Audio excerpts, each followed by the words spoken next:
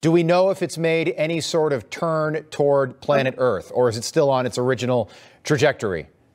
We don't have data on the trajectory. It looks like it didn't deviate much when the data was taken, but that's before perihelion. That's a few days before, all the way to October 25th or so. Okay. What we want to see is what happened after October 29th. And next week, on the first week of June, there is a European Space Agency spacecraft called JUICE on its way to Jupiter, and it will be able to take data from it. However, it's using its sun, it's using the communication dish as a sun shield. So we won't be able to receive the data for a few weeks, but the European Space Agency was completely transparent when they took data back in early October. It was released to the public a few days later. Okay, Dr. Loeb, let me just stop you in the interest of time. There's a couple things we have to move through. So Sean Duffy is the NASA administrator.